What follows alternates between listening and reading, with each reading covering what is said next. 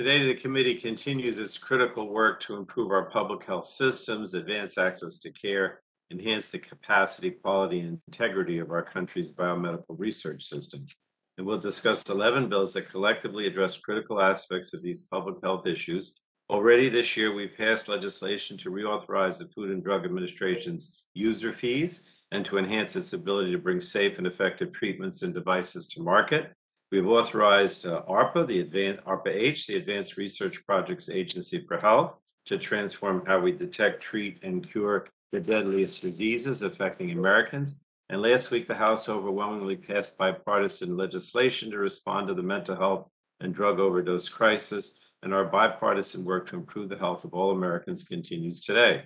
So we have 4 bills that address the health needs of our rural and underserved communities. One bill would allow federally qualified health centers to use new access point grants for establishing mobile health units in order to increase access to health care in rural and underserved areas. Other bills will establish a task force to study barriers to the adoption of telehealth technology in rural areas, promote positive, healthy behaviors and outcomes for populations in medically underserved communities through the use of community health workers, and reauthorize grants for trauma care to support the improvement of emergency medical services and trauma care readiness and coordination, again, particularly in rural areas. We'll also examine legislation that would continue to fund the IMPROVE initiative through the Eunice Kennedy Shriver National Institute of Child Health and Human Development.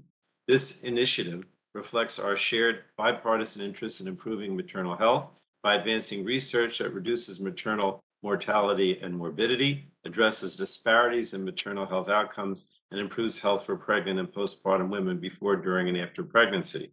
And we have legislation that will support and expand research and awareness of uterine fibroids, a condition that impacts as many as 80% of women.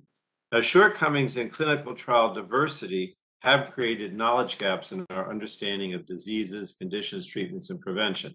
And these gaps impact healthcare decision-making, risk reduction, knowledge of treatment outcomes, and the development of interventions and medications. So we'll also discuss bipartisan legislation that will address these shortcomings by supporting and increasing diversity in NIH-funded clinical trials.